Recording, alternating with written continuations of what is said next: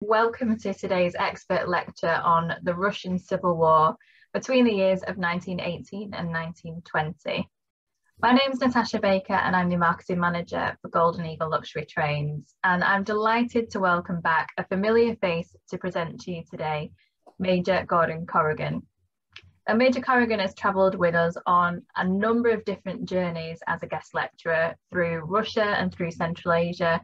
And we're very pleased to be welcoming back on a number of journeys next year as well, starting with our special Winter Wonderland tour by steam in February. So if you are interested in any of those departures, then please do get in touch for further information on those. Now, if you're familiar with Major Corrigan's work, he served as an officer in the British Army for most of his adult life. And now he works as a professional military historian, and he's also the author of several different books ranging from the 100 Years' War through to the Second World War. And details of all of the books that he's written is available on his website if you'd like to look at those in more detail, which is gordoncorrigan.com if you'd like to check that out. So that's it from me. I hope you enjoy the lecture today, and I will now hand over to Major Corrigan. Well, thank you, Natasha. Thank you very much indeed. And good evening, or good morning or good afternoon, depending on where you are in the world. I see that my first talk was on the 14th of May, 2020. So we've been at it for quite a long time. But I am an eternal optimist, and I'm quite sure we're going to be back to normal and on the wonderful Golden Eagle before too long. I'm going to talk this evening about the Russian Civil War, which was probably the most appalling, destructive civil war in modern history. It killed, probably at a conservative estimate, 500,000 Russians in the fighting, to say nothing of the people who died from malnutrition, from disease, and from the atrocities which were committed by both sides. Technically, your history book will tell you that it starts in 1918 and finishes in 1920. But really, it starts with the October Revolution in 1917, and the last foreign troops don't leave until 1922. So, in effect, it's rather longer than received opinion would have us believe. It was the First World War that really led to the Russian Civil War, although I don't think that was inevitable. It wasn't inevitable that was going to happen. I mean, it did. And Russia entered the First World War because she'd been allied to France since 1894. She was concerned about German involvement in the Balkans. She was concerned about Austrian encouragement of Ukrainian nationalism, and by the fact that Austria had annexed Bosnia in 1908. She also regarded herself as the protector of the Serbs, protector of the Slavs. So when Austria, encouraged by Germany, attacked Serbia, then Russia felt that she had to come into the war.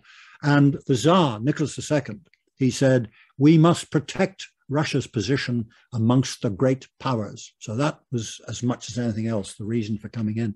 Now, the Russo-Japanese War that we discussed in my last talk was a wake-up call in many ways for not just for the army, but for Russia as well.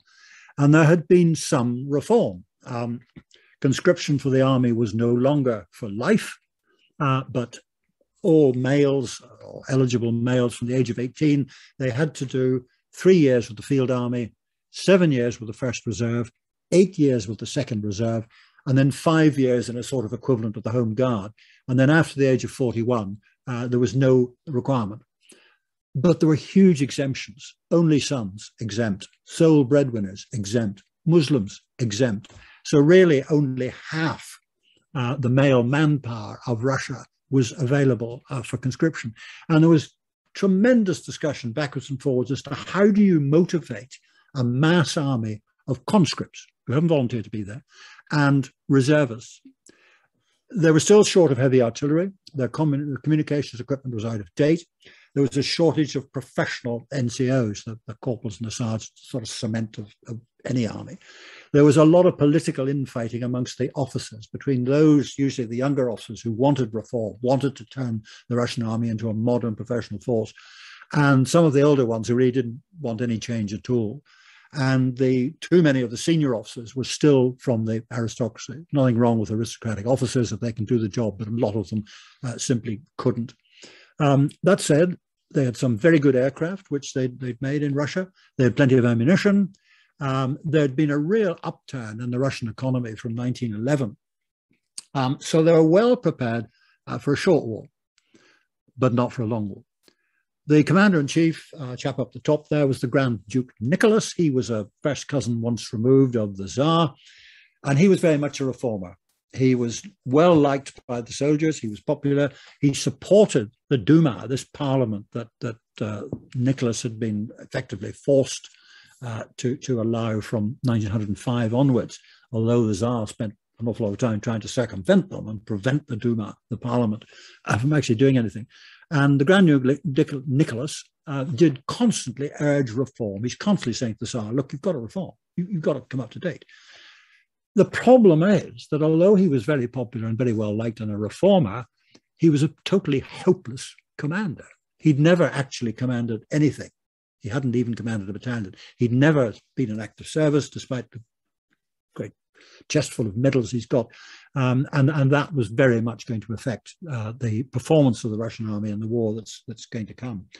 The Navy, well, of course, as we know from our last discussion, the Far East Fleet and the Baltic fleets had been destroyed in the Russian-Japanese War. The Black Sea Fleet, which had survived, but it was very much out of date. On the other hand, the Turkish fleet was out of date as well, but the Turks were buying modern battleships from the British. Well, at first, things went quite well. Initially, the Russians drove into East Prussia, but then they were fairly quickly pushed out again. And in 1915, when the Germans launched a major attack from this line here, and they drove 300 miles into Russia, up to here. And what began on the part of the Russians as a tactical withdrawal fairly quickly turned into a rout. And there were shortages. There were shortages of boots. Surprisingly for the Russians, there was a shortage of winter clothing as winter crept in. The government had built a telegraph line all the way from the capital, St. Petersburg, down to the front line. And the soldiers simply chopped down the telegraph poles and used them for firewood. So the communication from government, from the capital to the army, wasn't exactly efficient. As the Germans advanced, the retreat became a rout, became a shambles. There was a forced move of population. The Russian army forced the population in the areas that they were retreating back through. They made them move. So they're being forced to move. There's looting by the soldiers. There's desertions now, desertions to the Germans. Atrocities to the Jews. Whenever anything goes wrong in Russia, the poor old Jews get the blame. As junior officers are killed in the fighting, they're replaced, because the system couldn't produce enough officers to replace them, they're replaced by NCOs, they're replaced by sergeants who are commissioned, and they're the guys who will later on lead the mutinies. Well, in August 1915, the Tsar saw what was happening, and he sacked Grand Duke Nicholas, and he took command himself. Now, the problem with that is that previously people could say, well, it's not the Tsar, it's the Tsar's advisors, they're useless, or it's the generals, they're useless. But by taking command himself, now the buck stops with the Tsar, and he gets the blame. And of course, with the Tsar down at the front, at home, there's a weak government. The Duma, which the Tsar had been forced to allow, the parliament, it's not representative. And the Tsar and his acolytes do everything they can to prevent the Duma having any power at all. Public opinion thinks that the Empress, Alexandra, is pro-German. She wasn't. She was a German, traditionally, for centuries. Russian Tsars had married Germans. But Alexandra, like all her German predecessors, she had become a Russian Orthodox. She had learnt Russian. She considered herself to be a Russian. And there's absolutely no evidence at all that she was anything but a loyal Russian. But as so often happens, perception has much more influence than the truth. People thought that Rasputin, this mad mystic from Siberia, the monk, they thought that he was dictating Russian foreign and domestic policy. He wasn't, actually. Rasputin had hardly any influence at all on policy, but people thought he had. People thought that Rasputin told the empress what to do and the empress told the Tsar what to do. And again, it's a question of perception. There's a real breakdown in rear. People are going hungry. There's loads of food. Russia had a really good harvest in 1914, a cracking good harvest. There's plenty of food, but it couldn't be delivered, couldn't be got to where it was wanted. So the army is not exactly starving, but it's going very, very hungry. The problem was that the railway system was inadequate and corruption amongst the officials who were supposed to be getting the rations to the army and indeed food to the population as well. There's increasing opposition to the war. In 1916, the Russians tried to conscript Muslims in the Caucasus, that's in the areas that are now Kazakhstan, Uzbekistan, Turkmenistan, Azerbaijan and the rest, not into the army because they didn't conscript Muslims into the army, but as labor gangs. And the population rose. 20% of the population of the Caucasus fled. They weren't going to be conscripted to be laborers. They fled to China, to Persia, and to Afghanistan.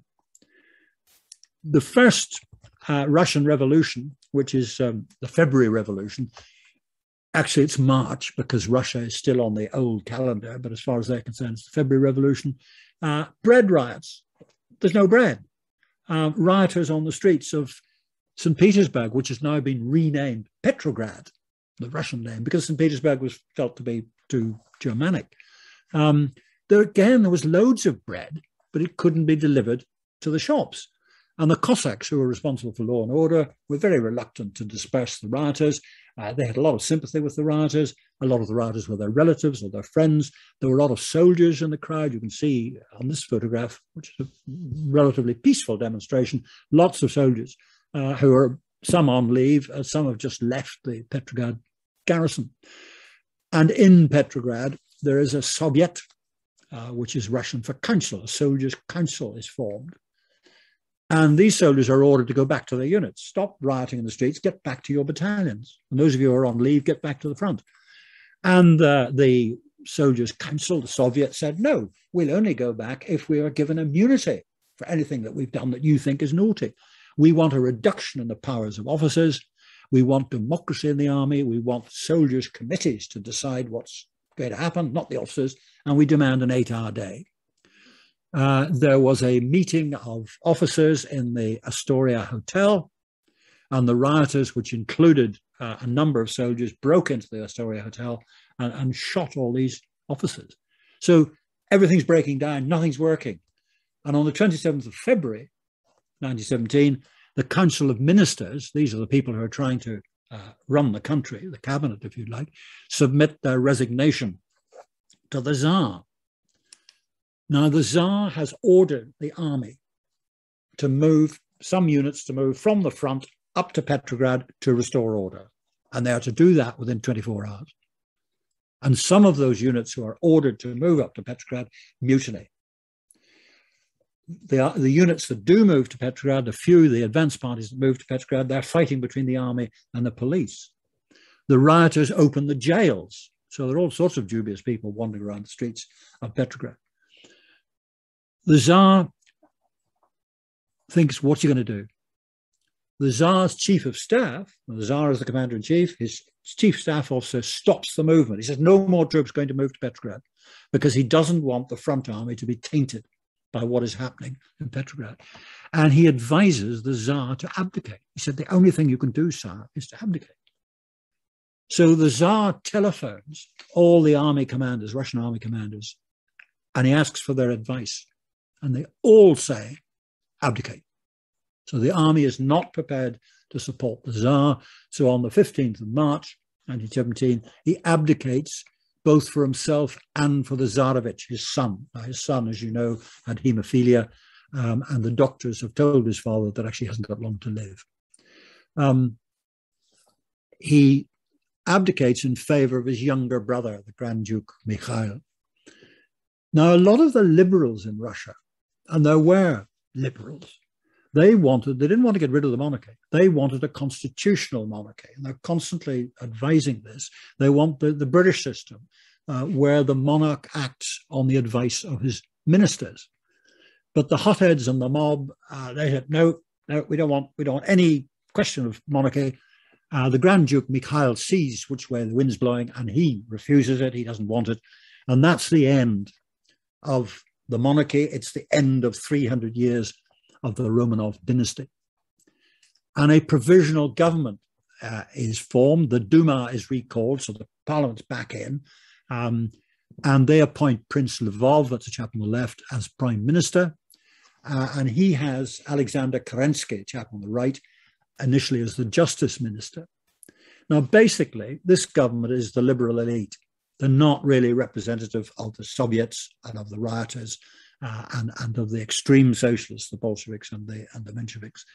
And the government intends to stay in the war. And on the 3rd of April, 1917, back comes Lenin. He's been in exile, initially in London, then he was in Switzerland. The Germans have extracted him from Switzerland. The Germans have sent him back into Russia via Finland, because as far as the Germans are concerned, anything that upsets the Russians, anything that reduces the Russian ability to wage war is going to be jolly good from the Germans' point of view. And the Bolsheviks, and Lenin is the leading light in the Bolsheviks, that is the only power, the only political party that's demanding an end to the war. All the other political parties, most of which were illegal, actually had been proscribed, but they still existed. They all wanted to stay in the war, except for the Bolsheviks. Well, Kerensky then becomes prime minister. Prince Lvov doesn't have the confidence of the Duma. Kerensky is now the prime minister. He's actually the only socialist in the government. And he wants to stay in the war. He says it would be dishonorable for Russia to leave the war. All the allies, the French, the British, the Russians, have agreed that there'll be no separate peace. We all make peace together. And he wants to stay in the war. Now, it's interesting to speculate what would have happened if he had left the war. But he makes it very clear that they won't. And on the 21st of October, the Petrograd garrison refuses orders to move to the front. On the night of the 24th of October, the Bolsheviks seize the telegraph stations, the telephone exchanges, bridges over the rivers, railway stations in Petrograd and in some of the other cities as well. On the 25th of October, old style, that's what the Russians call the October Revolution. It was the 7th of November in our calendar. And that's the day that the Russians call the October Revolution. The provisional government, Kerensky and his government, are in the Winter Palace in Petrograd. And the cruiser Aurora fires one blank round as a signal, and the Bolsheviks attack the palace, and they arrest the government. They don't get Kerensky. Kerensky has seen what way the wind's blowing. He's legged it, and he ends up actually in America and survives. Well, once the Bolsheviks have succeeded in arresting the government, the next thing they do is they loot the wine cellar. The St. Petersburg Palace, the Winter Palace, had a particularly good wine cellar, apparently. There is fighting in the street. There's a complete breakdown of law and order between the Bolsheviks and their supporters and either the monarchists or the more liberal socialists. Complete chaos. The Aurora, that's a modern photograph. The Aurora is still there. So if you go to St. Petersburg, you can have a wander around it. Obviously, they've painted it up and smartened it up, but it is still there. And now the Bolsheviks are in total control in Petrograd, but not necessarily in the rest of the country. Lenin is effectively the ruler of Russia. His war minister is Leon Trotsky. That's the chap in the middle. He's the minister, he's a commissar for the army and navy, effectively, the war minister. Chap down on the right, he's a pretty nasty bit of work, Dzerzhinsky. He's in charge of the Okhrana. The Okhrana is the secret police. And bottom left, that is Joseph Stalin. I know it doesn't look like him, but that is a photograph of Stalin as a young man. And his post was really secretary to Lenin, which sounds pretty innocuous. But in fact, over time, he managed to put all his friends and supporters in various powerful positions. So as you know, when Lenin eventually dies, it is Stalin who takes over, and Stalin ultimately who becomes the dictator of Russia. But at this point, he's just Lenin's secretary. Very quickly, the Bolshevik government apply to the Germans for talks about leaving the war. They go on for an awful long time. They keep going on.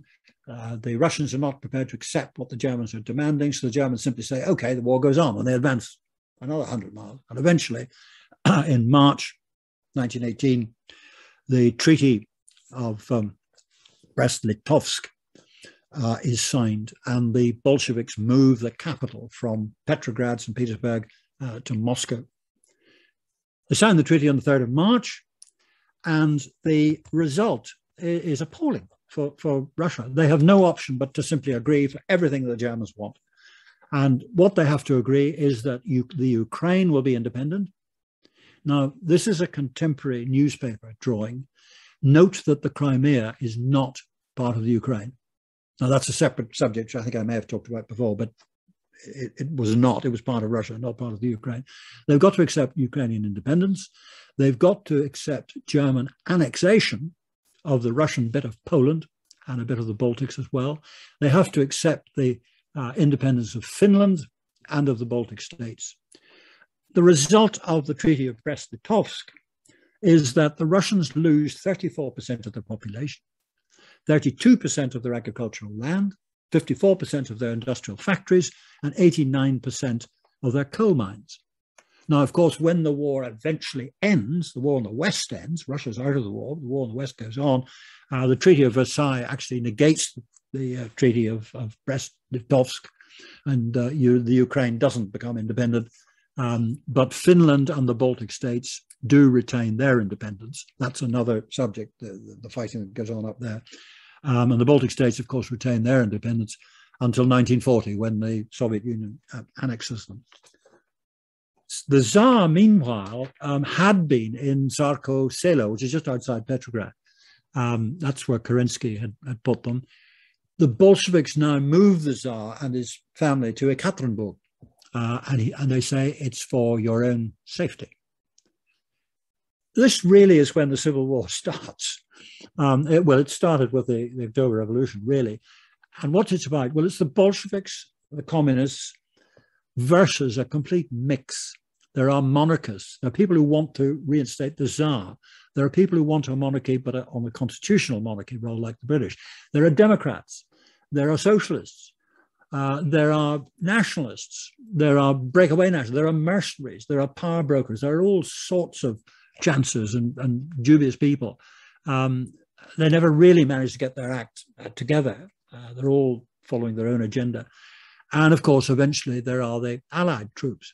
And as I said, it killed an awful lot of Russians. On a conservative estimate, probably 500,000 just in the fighting. Now, the Allies wanted to keep the Russians in the war for obvious reasons. They even rather hoped they might keep the Bolsheviks in the war, despite the fact that discussions with the Germans were going on. And if we go back to 1915, the British in 1915 had built a port in Murmansk so that they could supply Russia with the things that Russia needed to stay in the war. We tend to think of the Arctic convoys as being something that happened in the Second World War, but in fact it happens in the First World War as well. And the Russians then built a railway from Murmansk all the way down to St. Petersburg, which is Petrograd, which is about 800 miles. It was built with rails provided by the British, and the labouring was done by German prisoners of war. Now, when we think of railway, we think of the Burma Railway, the Burma-Siam Railway, which was appalling. It was done by the Japanese during the Second World War. Huge numbers of soldiers, British Empire, Americans died through ill treatment and malnutrition building that railway. This railway from Murmansk to St. Petersburg was just as bad. Huge numbers of German prisoners of war died through ill treatment, malnutrition, disease, and all the rest of it. But the idea was that the British could deliver aid through Murmansk, which would then be transported down to St. Petersburg and then to the front. Inevitably, an awful lot of it never got to the front. It got creamed off by corrupt officials on the way. Now, when it looks as if the Russians might leave the war, the British send a naval flotilla to Murmansk, which at this point is to protect Murmansk from the Germans. So they're still worried about the Germans attacking it. It consists of a British battleship, a cruiser, and a number of armed trawlers.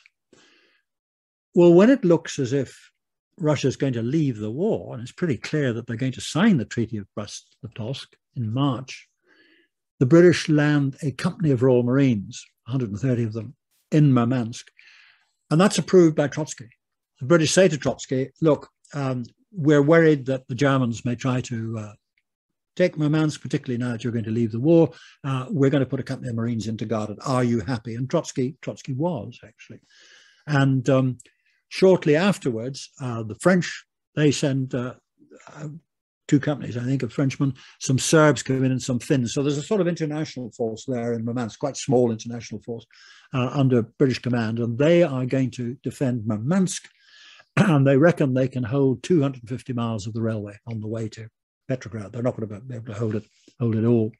And then in July 1918, there's a white coup in Archangel, which is here. And the whites chase the reds out.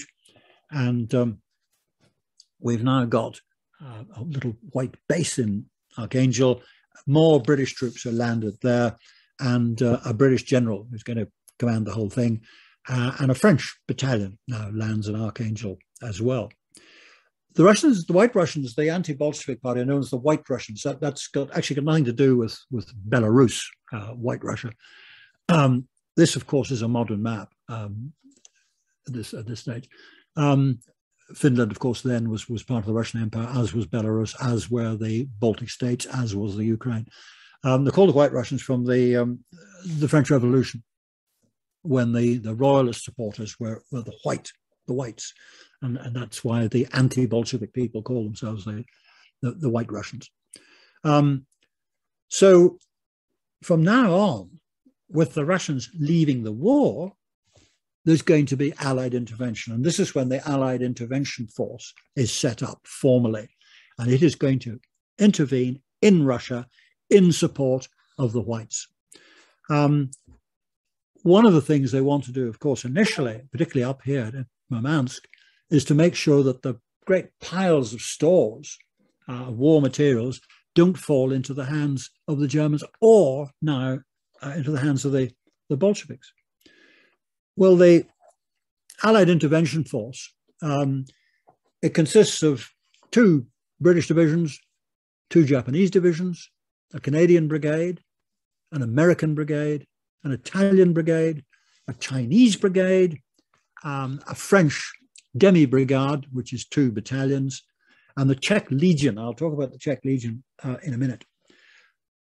August 18, the British capture Baku. Now, Baku is on the western side of the Caspian. It's in what is now Azerbaijan, but it was then part of the Russian Empire. And they start to expand from there. It was mainly Indian Army troops that landed there. And at the same time, the following month, in September 1918, the British push back the Bolshevik forces. The Bolsheviks are trying to take Murmansk, and they're pushed back about 25 miles. And the Americans start to land troops in Archangel. Well then, on the 11th of November 1918, Germany asks for an armistice, and the war is over. So the Allies, there's now no question of trying to re-establish an Eastern Front. We don't need that anymore because the war is over. And by January 1919, there are 300,000 anti-Bolshevik forces altogether. And by March 1919, there's 500,000. Now, these are White Russians plus the various Allied forces, part of the Allied intervention force. And in the first 6 months, the British provide 1 million rifles to the White Russians, 15,000 machine guns, 700 artillery pieces, 800 million rounds of ammunition, and clothing and equipment for 500,000 men. Now, of course, the war is over. So the British have lots of surplus war material that they can give to the White Russians. A certain amount comes from France as well. I mentioned the Czech Legion. Now, this was an extraordinary organization. The countries that are now the Czech Republic and Slovakia, and before that were Czechoslovakia, were part of the Austro-Hungarian Empire. But the Czechs had long resented being part of the Austro-Hungarian Empire. They wanted to break away. And one of their great heroes, Thomas Mazarek up there on the left. He had been agitating for separatism, for the Czechs to break away. And he got to Russia. And in 1916, he persuaded the Tsar to form a Czech brigade to fight with the Russians against the Austrians. And that brigade would come from deserters from the Austro-Hungarian army and Czech prisoners of war in Russia. They're starting to form them. There's the February Revolution. The provisional government, Kerensky, Lvov and Kerensky's government, agree that they can now form the Czech Legion to fight the Germans. And that is 60,000. Terrific amount of soldiers. And the idea is that they will either fight the Austrians on the side of the Russians, or when the Russians leave the war, the October Revolution, Bolsheviks take command, Bolsheviks are going to get out of the war, but they agree that the Czech Legion can go down the Trans-Siberian Railway to Vladivostok, and the Royal Navy will then lift them and deliver them to the Western Front, where they'll fight the Germans. Well, that is what happens. They start moving down the railway, and then, of course, the war's over. So what are they going to do? Well, they decide that they'll stay. They seize the railway, the Trans-Siberian Railway, and they decide they're going to ally themselves with the White Russians. The first commander is a chap in the middle there, a man called General Mikhail Dieterichs. He was a Tsarist general, a Russian Tsarist general. He was a monarchist. He was anti-Semitic, strongly religious, not the sort of chap you'd want to come to having a dinner party, I wouldn't have thought. And he is followed by a man called General Radola Gajda, who had been an officer of the Austro-Hungarian army. He was captured by the Russians and he changed sides. And come the revolution, he joins the Czech Legion. July 1918, the Czech Legion moving along the Trans-Siberian Railway, they're getting a bit near Ekaterinburg. So the White Russians are now getting themselves organized. Well, who are they? Well, the commanders, the leading lights in the White Russian army, chap top left there is a Lieutenant General Evgeny Ludwig Miller. He's actually a Baltic German. He's 51 in 1918. He was an officer of the Russian Imperial Guard, and he'd been a military attaché to a number of European capitals. In February, when the first revolution happens, he is arrested by his own Russian soldiers because the soldiers have started to put on red armbands. And he says, get these red armbands off. So they arrest him. And they imprison him, but he's pretty lightly guarded. Come the October Revolution, he's out, he's away, and he gets up to Archangel. And he's going to command the White forces in northern Russia, as they know. Next to him is General Lavrey Georgievich Kornilov. He's 48. He was a Cossack. He was a colonel in the Russo-Japanese War when he was one of the few relatively senior officers who actually performed pretty well. He was the military attaché in China, the Russian embassy in China. In 1915, he's a major general. He is captured by the Austrians. He escapes back to the Russian army. In the February Revolution, he's the chap who's sent off to arrest the Tsarina, the empress. When the provisional government is formed, they make him the commander-in-chief. But he falls out with Kerensky. He gets sacked. And come the October Revolution, he gets himself down to the Caucasus to command a thing called the Anti-Bolshevik Volunteer Army. Ultimately, he's captured in Kuban in April, and he's shot. And he's succeeded by the chap in the middle there, Denikin, Lieutenant General Anton Ivanovich Denikin. He's a Pole, in fact. He's 46. Now, he's an interesting chap because he's a son of a Serb. Son of a serf, sorry, not a Serb, serf, effectively a slave. He spent 25 years in the army. He was a conscripted for life, as they were. And after 22 years, he was commissioned. He obviously showed considerable military ability. And he retired as a major. His father retired as a major. So there wasn't much social mobility in Tsarist Russia, but there was a bit. His son, the general, he joins the Russian army, the artillery. He's a colonel. Again, he's in the Russia-Japanese War, performs reasonably well. 1914, he's a major general. 1916, he's a lieutenant general. Come the revolution, he's off with Kornilov again and takes over the anti-Bolshevik volunteer army. And on the right, that's Admiral Alexander Kolchak. He's 44. His breeding is minor Russian nobility. His father was a major general. 1916, when he's promoted to vice admiral, he's the youngest officer in the Russian Navy of that rank, and he is in command of the Black Sea Fleet. When the provisional government took over, Kerensky sent him off to England, and the idea was that he was to get British support for the White Russians, British support for the provisional government, sorry, and he was then to go to America and see if he could get American support for the provisional government. In fact, of course, events overtook him. There's the revolution. And so the British send him off to Siberia with the idea that he will command the White Russian forces in Siberia. And he becomes the head of the White Russian government and commander-in-chief of all the white forces, and his headquarters is in Omsk. I say head of the government and commander-in-chief. That theoretically is what he was, and that is what all the various army commanders said he was. But in fact, he had very little control over what's happening up in Murmansk, or what's happening on the Polish border, or what's happening down in the south. And this is one of the problems, one of the reasons why the whites lose eventually. Down below, the Bolsheviks, Leon Trotsky on the left there, he's 39. He's a Ukrainian Jew, educated in Odessa. He's a fluent German, English, and French speaker, an early political agitator, exiled to Baikal in 1900, escaped to London. And he's there with Lenin and all sorts of other people who've been given refuge in London. Lenin, in fact, becomes a correspondent for one of the American newspapers. And they were all members of the Russian Socialist Democratic Labour Party, as they called themselves, which is one of these political parties that had been prorogued, been banned. In fact, that party split. It split into the Mensheviks, which is a fairly broad church party. It was the party that Kerensky belonged to, and the Bolsheviks, which were smaller but much more tightly controlled.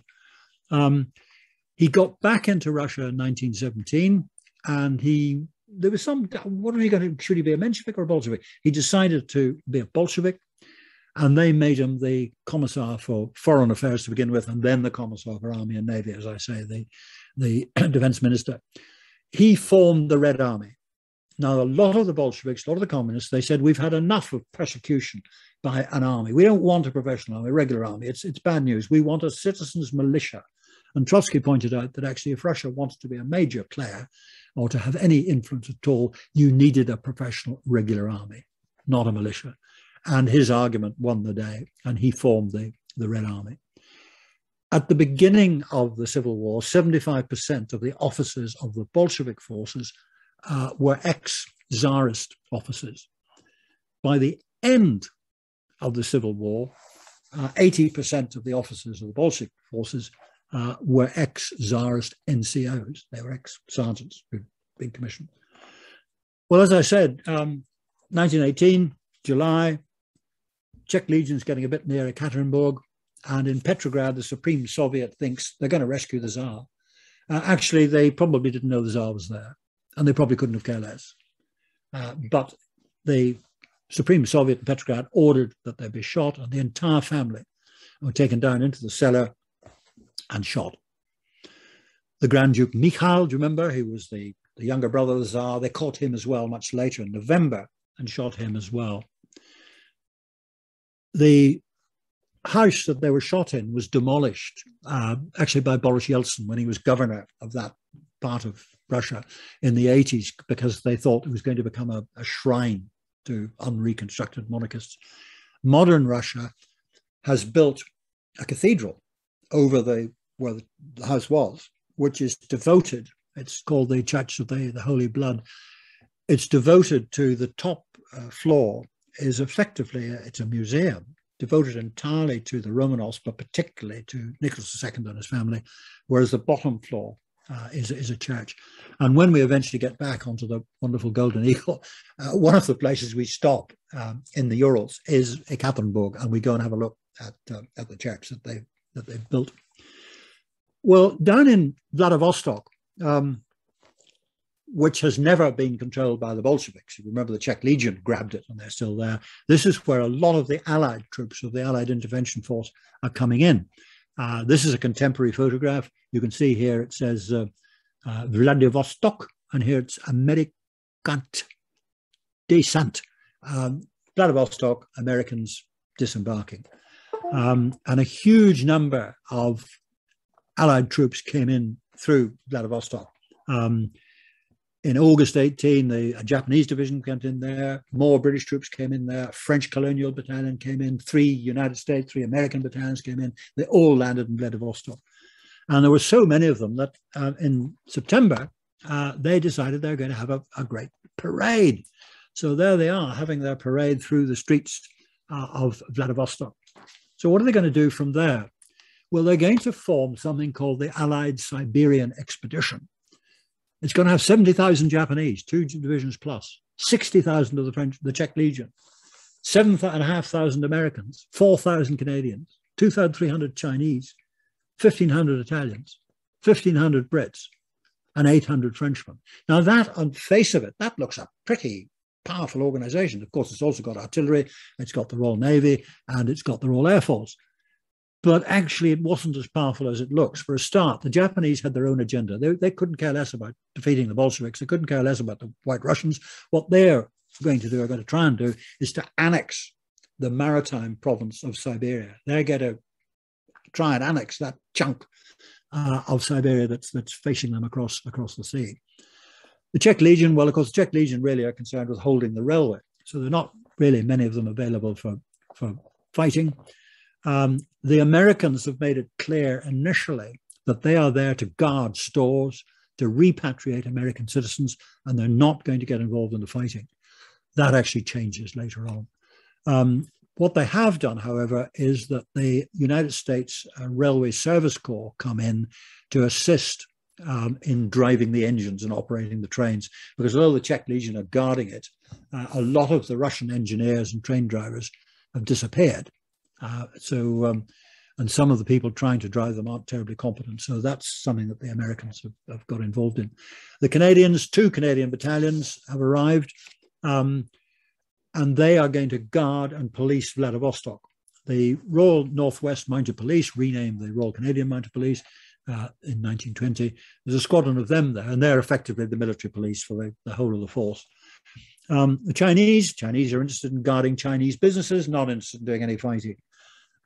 The Italian Legion is formed entirely from ex-prisoners of war who'd been captured by the Austrians.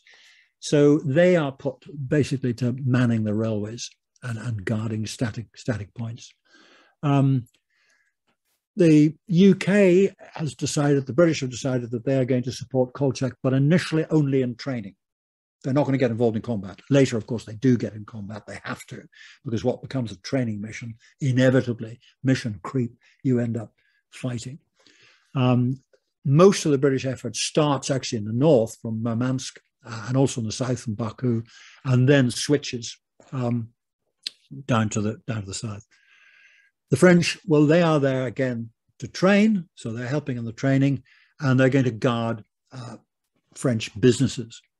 So on the face of it, we've got Kolchak over here, we've got Denikin's army down here, we've got the British down here near the Caspian, we've got the Romanians who are now going to have a crack, we've got the Poles, because of course Poland in 1792 was divided between Russia, Austria and Prussia, and Poland ceased to exist. And in 1918, with the Versailles Treaty, Poland is reconstituted. So Poland now is a nation and is, of course, anti-Russian.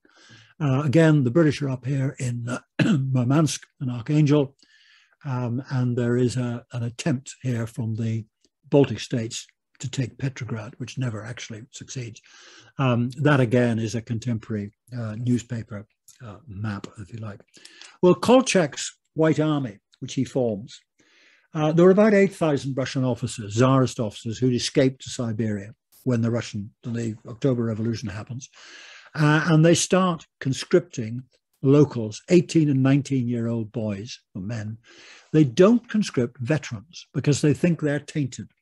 They let a few in, but basically they're not interested in other ranks who've been in the Tsarist army because they thought they've been tainted by Bolsheviks, which they probably had been. By September 1918, fairly quickly, they've got 38,000 of them. They've got 70 artillery pieces, which have been provided by the British. The British think, actually, India, we have Indian and Gurkhas regiments with British officers. So why wouldn't it work in Russia? And they form a thing called the Anglo-Russian Regiment, which has got British officers and initially British NCOs until enough Russians are trained. And it doesn't work. And the reason it doesn't work is that the British system of officering is paternal. British officers were, and indeed still are, lead in a sort of paternal fashion. That is not what happened in the Russian army. It was perfectly normal in the Russian army, including the White Russian army, for an officer to go along the line and a man's got a speck of fluff on his tunic and he'd bash him, he actually thump him, knock him down, kick him. That would never have happened in the British army. So the Anglo-Russian regiment was brought up on sort of British style. And when they were detached and sent off to work with the White Russians, they'd be grabbed by White Russian officers and have the living daylights beaten out of them because they'd been taught to salute in the British fashion and not in the Russian fashion. So, and the British persevered with this extraordinary organization until June 1919. And eventually they said, no, Russia is not India. And they gave it up as one of those experiments. Just didn't work. The mission to Kolchak, who were there really technically as liaison, but also advising, telling them basically what to do, led by a man called Major General Sir Alfred Knox. That's him here in the tropical service dress. He was a fluent Russian speaker. He'd been the military attaché in St. Petersburg, Petrograd, so he knew the Russians. Overview of Siberia. Now, most of the fighting, nearly all the fighting over here in the Russian Far East Siberia is along the railway, the Trans-Siberian Railway, which we know very well, and which we will get to know, hopefully in the near future, even better. Kolchak has its headquarters up here in Omsk. And even with the railway, which is the fastest means of communication at this time in Siberia, it still took about 3 weeks to get from Vladivostok to Omsk. And the reason for that was that although they'd started to double track the Trans-Siberian, there were still bits of it that weren't double tracked. And that caused confusion, it caused log jams, and it meant that it took quite a long time to get backwards and forwards. It was known as the Ussuri River Front because the fighting started down here along the river Ussuri. And eventually the White Russians, supported by the Allies, managed to push their way along from the Ussuri Front on up along the river. There were problems in that the Japanese shot prisoners of war, and so did the White Russians. Now, to the British and the Americans and the French, this was a war crime. It was not to be allowed.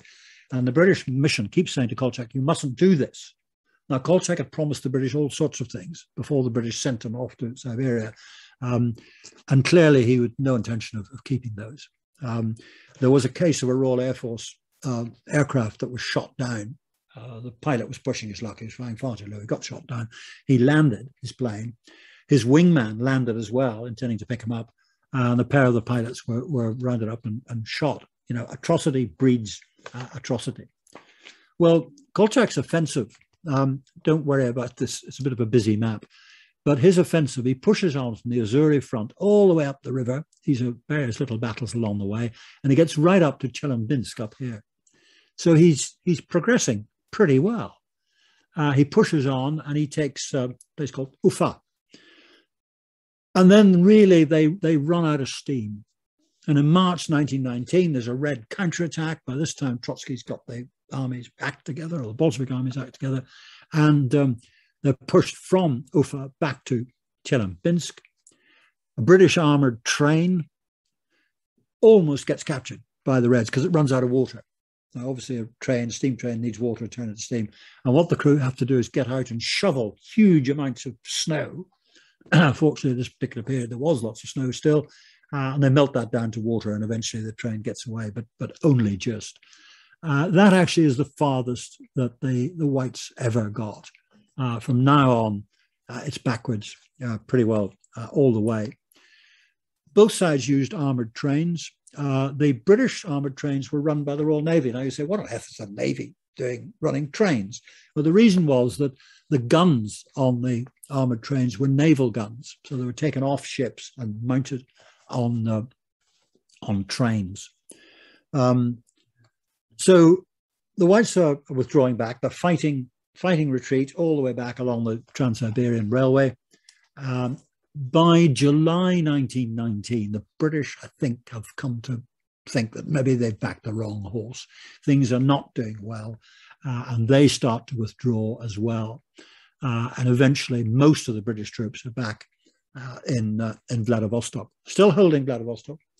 And Kerensky's Kolchak has really run out of steam. The Royal Navy is still there. They are still there in gunboats in the rivers, but most of the troops, the land armies, are pulling back, and much the same thing is happening up in the north, up in Murmansk. Kolchak is withdrawing in his train, and he gets as far as Irkutsk here. It's a summer where we'll see when we go on the Trans-Siberian Railway. His train is surrounded by Bolshevik supporters. He's pulled out, he's shot, and they throw the body through a hole in the ice in the river. And command now devolves on Denikin. This is a photograph I took a few years ago. It's in Irkutsk, which is where Kolchak was killed, and it's a statue of Admiral Kolchak, which modern Russia has put up a few years ago. And I said when I got there to my Russian chum, how do you rationalize this? I mean, you've got Karl Marx Alley just down the road, you've got Lenin Prospect, and here you've got a statue of Admiral Kolchak. And he said, well, we are desperately trying to come to terms with our own history. He said, and the Russians do have a sense of humor, he said, our problem is that we are a country with an unpredictable past. Now, most countries have got an unpredictable future. He said, I've learned one version of Russian history under Stalin. He said, I've learned another under Khrushchev. I learned another under Gorbachev, and I'm learning another under Putin. But they are trying to come to terms with their history, which is a good thing. Instead of just airbrushing it out, they are actually saying, this is what happened, and this statue is of Admiral Kolchak. Well, when you look at this is where the whites, supported by the Allies, have got to. Miller up here in the north, got this attack on Petrograd over here, got the Poles over here, you've got Denikin's army here, Kolchak's army here. So if you just look at that, you think, well, this is good. They're closing in on Moscow. This is looking good. But in fact, it just doesn't happen. They just don't get any further on. By the end of 1919, the Allies are pulling out of Murmansk. The mission is still there. The Royal Navy is still there. The Royal Navy are the last people to leave. The gunboats on the rivers, and of course ships in the Black Sea and in the Baltic, and up in the White Sea, the Barents Sea. Some of these little battles, they're happening all over the place. There's one which I think is quite interesting. We all think of the Battle of Stalingrad as being the seminal battle of the Second World War. That really was the tipping point of the Second World War, the Battle of Stalingrad in 1942-43. Well, Stalingrad originally was called Tsaritsyn, then became Stalingrad. It's now Volgograd. And there's Volgograd. It's on the River Volga. That's the River Volga. There's the River Don. And at one point, Volgograd was held by the Bolsheviks, and the White Russians were determined to get them out. And the attack is led by a British tank. Now, there was only enough petrol available for one tank. There were more than one tanks there, but there's only petrol for one. And this tank was commanded by a chap called Major Bruce. Now, Bruce had won the Military Cross on the Western Front fighting the Germans. He'd also lost his left arm. This photograph, of course, was taken when he was much younger, and he still had both arms. So he's in Russia, part of the Allied intervention force. He's commanding this tank, and he leads this White Russian force into Volgograd, completely routs the Bolsheviks, and he takes something like 4,000 Bolsheviks prisoner. So it's a great victory for the Whites. And there are lots of these little battles that happen all over Russia. It's a sad story about Bruce, because Bruce went off after Russia. He got the Distinguished Service Order for his performance in Russia. And he went off and joined the Royal Irish Constabulary Auxiliaries. And you remember there was a rising going on in Ireland at this time. And he was sacked from that because he struck a civilian. And then he went with two contemporaries and he robbed an Irish creamery. And he took the contents of their till, which was £75. Now, £75 was a bit more then in 1920 than it is now. And he was court-martialed and sentenced to a year in prison. His military cross was forfeited. His DSO was forfeited. He was then declared a bankrupt in 1924. And in 1925, he died of double pneumonia. So it's a sad end to a young man who was clearly tremendously gallant, a lot of leadership, and it all went wrong.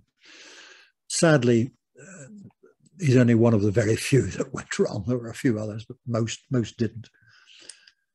Casualties, as I've said, huge amount of casualties, at least 500,000 Russians killed in the fighting, plus all the others that died of malnutrition, disease, and atrocities. British deaths, 938. American deaths, 424. They're the two that have the major deaths. As I said, the Americans started off by saying, we're not going to fight, but of course they did. They were drawn into it. Those deaths weren't all caused by Bolshevik bullets. There were a number of deaths through typhus. And of course, the so-called Spanish flu hit as well. So some held on. The Japanese held on to Vladivostok until 1922, but by the end of 1920, the other allies had left. The Bolsheviks were in control. Why did the Whites lose? Well, there was no civilian administration. They'd set up an army or a number of armies, but they didn't do anything about a civil administration. There was no control over the various armies. Each commander did his own thing. There was really very little liaison. Local leaders just did their own thing. The economy, there was no money. The British provided the Whites with a certain amount of money, but there was no money for the country. When the Whites seized land, captured land, they returned it to the original owners, not to the peasants. They promised nothing for the peasants. And the logistics system broke down. There was a wholesale sale of kit and equipment to all sorts of people who shouldn't really have had it. And disagreement among the Whites. They could never agree as to what they wanted and what they were going to do. But probably the major factor was the Russian population had enough. Peace at any price. They don't care who gave it to them, whether it's the Whites or the Bolsheviks or anybody else. We want peace. And that, of course, is what they got. As far as the White Russian commanders, Miller got away to Paris. He was kidnapped from Paris in 1939 by a Russian kidnap squad, taken back to Moscow and shot. Denikin got away to America. He died in 1947. Putin repatriated his body and he's been buried in Moscow. Again, this business of counting terms with the history. Kornilov, he was killed, as we said, in Kuban and buried. The Bolsheviks, when they took Kuban, they disinterred and burnt the body. Trotsky, as we know, was eventually expelled from the Communist Party. Although there were a lot of Jews, original Bolsheviks were Jewish. Soon, yet another pogrom. The Bolsheviks turned against the Jews, and a lot of them were shot or exiled. Trotsky was exiled, of course, ends up in Mexico. And in August 1940, he's assassinated by a Russian assassin who kills him with an ice pick. So that is a quick run round the Russian Civil War. Obviously, there's far more to it than that, but unless you've got 3 weeks to listen to me, I've tried to cover the main points. And if there are any questions, I shall be delighted to try and answer them. But thank you very much indeed for listening. You made a very complex subject into a very interesting lecture there, as always. So thank you very much for that. And thank you to everyone that's joined us today. Obviously, we've been really appreciated your support as we've been doing these online lectures over the last 18 months. And we'll be taking a short break from the online lectures over the next few weeks. But if you do have any requests, or if there are any particular subjects that you would like us to cover on these online webinars, then please do get in touch, and we always appreciate your suggestions. One question that we had prior to this lecture, Major Corrigan, I don't know if you can answer, is do you have any recommendations of museums in Russia, whether it's in Moscow or St. Petersburg, that would be good to go to revisit this subject? One of the things that the Russians are terribly good at, and I think I've probably mentioned this before, they are brilliant at museums. St. Petersburg has a whole stack of museums. Now rather less emphasis on the October Revolution and the Civil War that there was, because it's something that they're a bit sort of shifty about. But they are wonderful museums. I mean, there's the Fabergé Museum, there's a museum of textiles, lots of military museums. I mean, the Russian military museums are the best in the world, in my opinion. And I've been around the world and seen an awful lot of military museums. So there are loads of things. The Russians are very, very good at it. They spend a lot of government money getting their museums right. There's lots of books written about the Russian Civil War. Many of them are actually a bit tortuous. You really have to stay awake to read them. But there are some. Waterston's in the Russian section has got lots of books on it. But museums, I mean, railway museums, if people are interested in railways, and obviously you probably wouldn't go on the Trans-Siberian unless you were, there are some excellent railway museums. You know, you can see every sort of engine that's ever been in Russia. So lots of things to see, both in St. Petersburg and Moscow. And indeed, when we're on the Trans-Siberian, of course, we will be visiting a number of museums dealing with all sorts of aspects of Russian life and Russian history. Yeah, that's really good advice for those that are visiting those cities, hopefully in the near future. We had another couple of questions come through. First, I'm sure you've read the novel or aware of it, of Dr. Zhivago, but we've had a question to ask how true to history is that novel? Are you aware of that? Well, of course, it was written by somebody who knew what he was writing about. And I think, like everything else, the things that happen in it, I think they all happened. They didn't necessarily all happen to the same family or the same person. They didn't all necessarily all happen at the same time. But I think it's, in the sense that Dickens is representative of Victorian London, then I think Dr. Zhivago is representative of the period in Russia that he's writing about. But of course, every writer has their own agenda. So one has to remember that when you're reading actually any Solzhenitsyn, the same, you know, bear in mind there's an agenda there. But yeah, I think it is reasonably representative. And have you ever visited Archangel in Russia? Yes, I have. Question just asking what there is to see there. Well, if you're me, it's fascinating. But of course, I'm sort of interested in military things. There is a captured British tank on display in the main square on a great sort of plinth of concrete, which the Bolsheviks captured, the Mark V tank. But what is interesting is that there's a British cemetery in Archangel of the British soldiers who were killed fighting the Bolsheviks as part of the Allied intervention force. And that cemetery has never been trashed. Now, you would expect them to trash it, wouldn't you? I mean, after all, the USSR trashed any German cemeteries from the Second World War, any German soldiers that were buried in Russia. The Soviets just plowed up the cemetery. And you would have thought that they would have done that to the British cemetery in Archangel, but they haven't. And I've been there, and it is, they've allowed the Commonwealth War Graves Commission, the work is done by locals to contract out, and the grass is mowed and the flowers are tended. And I found that very odd and actually very encouraging. I was delighted, and I said to the Russians, you know, how delighted I was that our dead, you know, were being respected, because I suppose I could have understood if they hadn't been. But not an awful lot else to see. Murmansk, Murmansk are frightful. Again, Murmansk is interesting.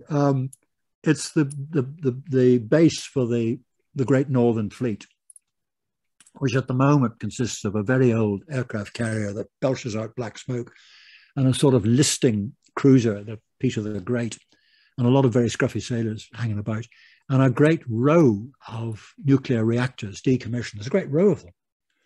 And there was only a chicken wire fence around them.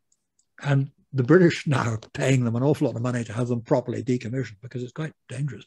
But there's an awful lot of Russian naval officers who've retired and stayed in Murmansk. Why you'd want to stay in Murmansk or Archangel, I don't know.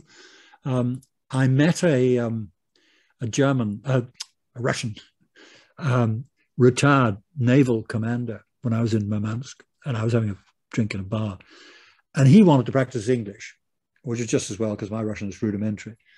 And there is a camaraderie amongst servicemen, even if whether they're the enemy or not. You know, you're both in the same business. You're trying to kill him, he's trying to kill you. That's your job, but you've got an awful lot in common. And so we were chatting away, and he bought me a beer and I bought him a beer. And I said to him, there's something I've always been interested in because their nuclear submarines are based in Murmansk. Your November class submarines always had 2 reactors, and ours only had 1. So how much extra power did you get with the second reactor? He said, no, Gordon, you do not understand. The reason we have 2 reactors is one always breaks down, which was a bit worrying. Sorry, I can't remember what the question was. Have I answered it? No, you definitely have answered it.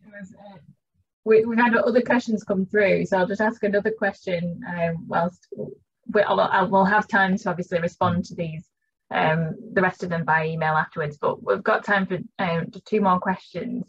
The first was, how do you feel that it's the story of the Russian Civil War is told in Russia today, for example, in Russian schools and education? They do tell it. They try to tell it in a balanced way as far as they can. It does change from time to time. I mean, they start off with Stalin as an absolute rogue and all Stalin's statues were torn down. Now they're beginning to say, well, Stalin did win the Second World War. They're starting to rehabilitate him. They do, but they do teach the Civil War in a reason, as far as I can gather, in a reasonably balanced way. My own thoughts are that they had 2 opportunities for this not to happen. One was in 1905, when you remember that mini revolution, that and the results of the Russia-Japanese War. I mean, the 2 were interlinked. There's a mini revolution put down with great brutality. 14,000 people were shot as a result of that. But the Tsar was forced to make some concessions. He allowed a Duma, a parliament. That was the opportunity. If then the Tsar had allowed a representative government, and if he'd moved towards a constitutional monarchy, then everything might have been okay. And the other opportunity, I think, was Kerensky. If Kerensky had left the war, that may well have taken the wind out of the Bolsheviks' sails.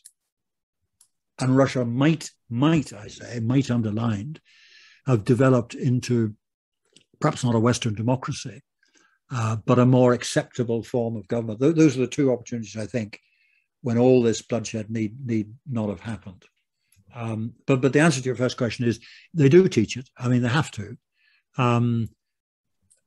They try to teach it in a balanced way. A lot of it depends on the views of the teachers, and most teachers actually are pretty anti-communist, from what I can see. That's very informative. And then last question we'll answer live, but like I said, we'll get back to everyone else's questions tomorrow by email. But the lady here just wanted to ask, what happened to the Czech soldiers in the end, and did they ever get back home? They did eventually. They were moved mainly by the Royal Navy, but by the French as well. And they eventually did get back. And of course, if you remember, one of the results of Versailles was the creation of Czechoslovakia. The Austro-Hungarian Empire dissolves, collapses completely. So all those bits that belong to the Austro-Hungarians, bits of Romania, bits of a third of Poland, the Czechs, the Slovaks, Hungary, all the rest of it, become separate countries. And Czechoslovakia. Now, of course, that was always, and most of the Czech Legion got back, the ones that survived. Of course, Czechoslovakia was always an artificial state, and the Czechs and the Slovaks have never got on. And as we saw during the Second World War, when in Yugoslavia, the animosity between the various racial groups. So it's not surprising that when the Soviet Union collapsed effectively, and Czechoslovakia could do their own thing, that they split into the Czech Republic and Slovakia. They're probably, I don't suppose any of the Czech Legion is still alive, but I've no doubt their children will be old men. I've never met one. I have asked when I've been there in Czechoslovakia, but or in the Czech Republic. I've never actually met any, but they do know about it. They say, oh yeah, Czech Legion, yeah, we know about that. Oh, well, thank you very much for answering all of those questions, Major Corrigan. I'm sure it's much appreciated by those that have joined us. And as I said, we will try and answer all of these in more detail by email tomorrow. So thank you again to everyone for joining us, and we hope to see you again on one of these lectures and in real life very, very soon. So thank you very much.